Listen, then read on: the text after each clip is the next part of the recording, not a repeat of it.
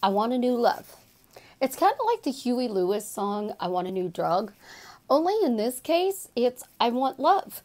I need love. I choose love. How do I create having love with somebody that I'm seeing from afar or just out of thin air? This is Susie, your beautiful swan queen. Welcome back to the garden, my beautiful ducklings. Subscribe, smash the like button, share my videos, and I promise I'll love you forever. So how do we create love if we are drooling over the barista at Starbucks or the guy across the way in the office, or we don't have anybody in mind? So in the Starbucks and the office person, we know what they look like, but maybe we don't physically know them. So what do we want to do? We want to start with what I would say your list. And you know I hate homework, but I'm going to give you a list homework. What are the qualities and characteristics you want this person to have? So I'm drooling over the barista. Well, one, you know he obviously makes the most amazing cup of coffee. And I'm going to be in heaven for the rest of my life because he is awesome when it comes to making coffee. That's a characteristic and a trait that I would want, especially drooling over a barista. Now, the guy in the office, I don't know if he makes good coffee.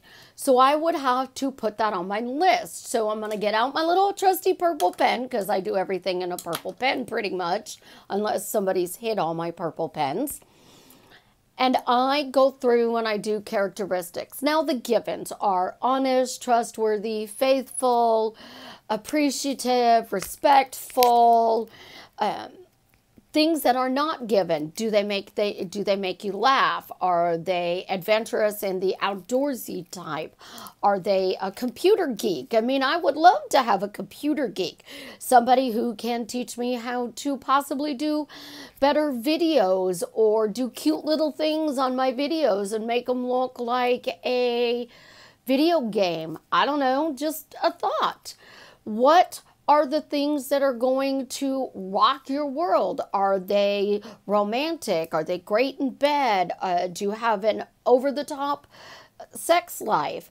Do you go and party?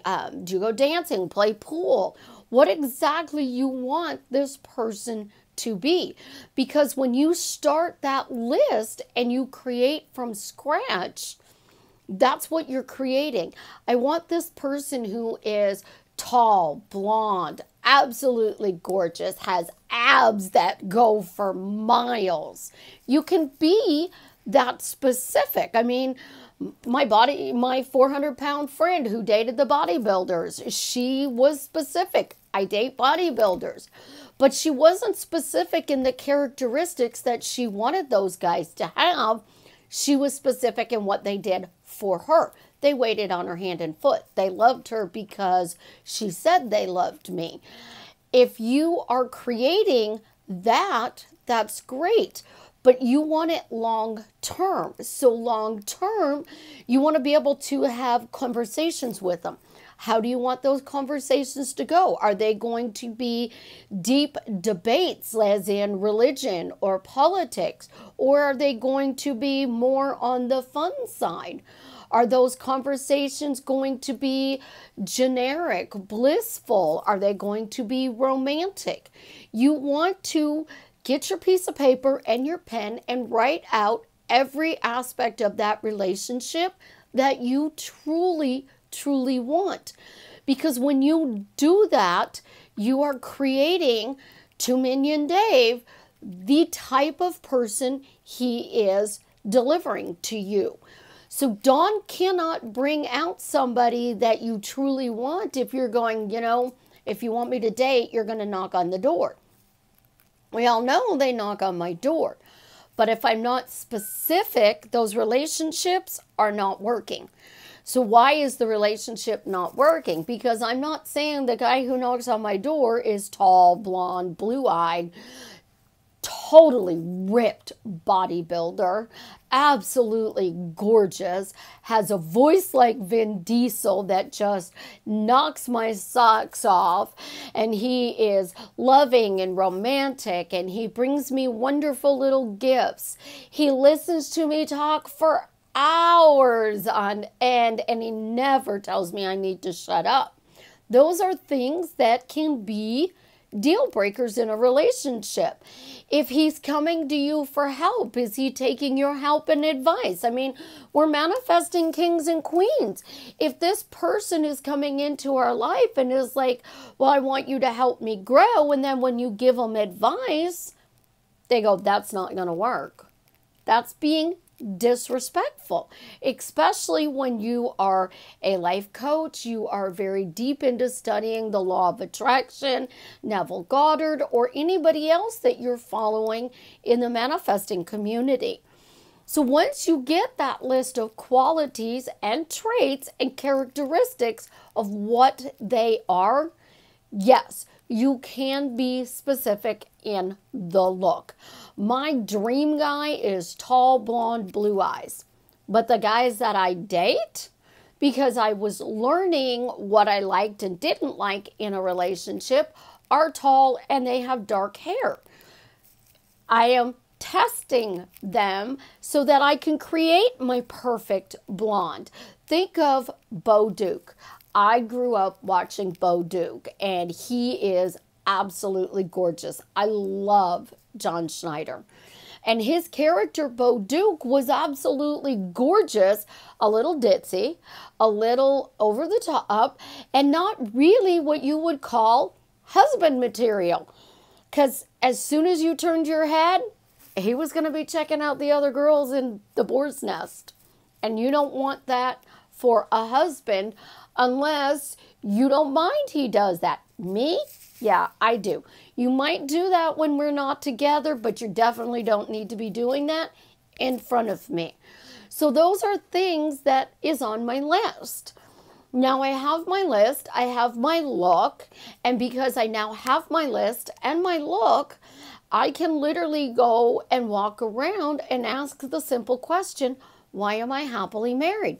Because this person meets all the characteristics, the traits, and the physical attributes that I want in a relationship. So now the barista at Starbucks that I am absolutely drooling over, who is gorgeous, all right, he may not be a millionaire, and some of you are going, well, why would you pick the barista? You don't know the barista's not a millionaire. He may just love making coffee for people, and this is how he fills that need to help people, by making them the most amazing cup of coffee. The doctor has a different need that he is fulfilling. So if you want your doctor, Dr. Jared, to be absolutely amazing and meet those characteristics, you can say, my guy is an amazing doctor. He is compassionate and giving, and he always gives that extra for his patients. But what he does even better than that is go the extra 10 miles for me. Because as much as he loves his patients, I am loved even more. Because doctors give so much to helping others that we may feel neglected as their spouse. So you have to create that as their spouse, you are their ultimate gift, the ultimate prize in their reality, and that their giving to you is above what he does or she does for their patients. You want a lawyer. They like to debate. I mean, honestly, I'm going to be straight up. That's what they do in the courtroom. So you're going to want to know that when they come home, they're going to debate you, or they can relax and they can just have fun outside of the courtroom, because you bring out that adventure in them that they don't get in the courtroom. So we're playing with all of those things. And now when we get that specific list of what we want, you can do like it does in the little book. It's a little red book, I believe. I'm not 100% sure on that. I was wrong the other day on who Monica married. Sorry about that, friends. I watch it kind of with my daughter, so I know who the characters are. I like Joey, the Italian. So he's the one I really pay attention to. The thing is, I know my type and I know what I like. So now I can read that list twice a day, 3 times a day, and say that, the universe is creating this amazing person that meets all the qualities and characteristics and traits on my list. And then I can walk around and just go, why am I happily married? How did I get so lucky and meet the most amazing partner just by reading my list? Because I've made my list and I actually read my list. I can use that as the answer to my question. As a result, the universe is going to deliver that. But I have to talk about how I have an amazing relationship even though it's not here. And I have to say that the universe is delivering this exact person to me that meets and exceeds my list. And I want it to exceed my list because when I am making that list, there's going to be things that I'm going to forget. Like, I want my guy to be an amazing cook. So even if I know the guy that I'm dating, he cooks, it's okay, I can amplify his cooking. I can amplify his bedroom skills. I can amplify him making me laugh because my words and my state will drive him to meeting that new expectation. So you're always going to be talking about amplifying, not creating. Because if I am manifesting, I don't have. If I'm creating, I don't have. So I have my list. I'm now amplifying it into this specific person that the universe is going to deliver to me. So I don't like manifesting. I'm amplifying my life to create even more fun and adventure. My guy has to be adventurous because I'm the serious one in the relationship. Being a Libra, they talk about the scales. I have found that I need balance. And because I am serious, I dot the I's, I cross the T's. I'm a neat freak. I have OCD and I own my OCD and love my OCD. My guy needs to be more outgoing, adventurous. He needs to be a little bit more over the top. Otherwise, I'm going to be like what we think of as the computer geek, except I'm not a geek. I'm just a computer wannabe. And when you think about the things that you have in your life, they're enriching it, adding value. And enriching it means making it better.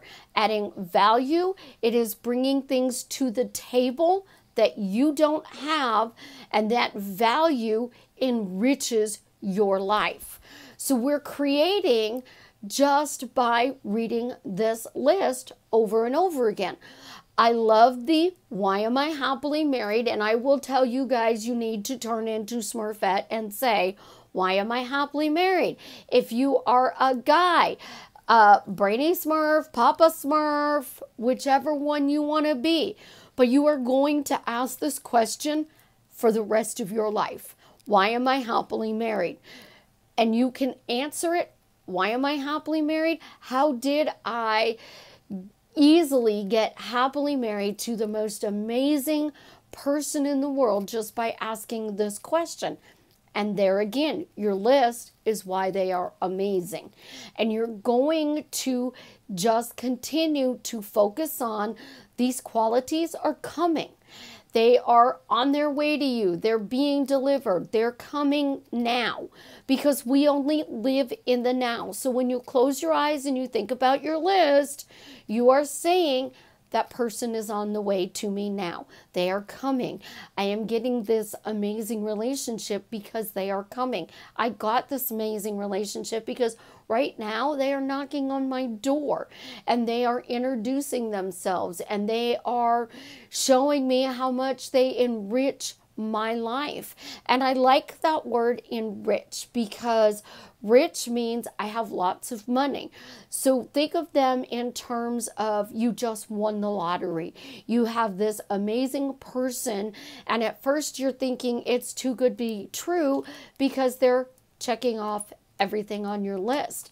And when you get to the end of it, you're going to be like, you know what?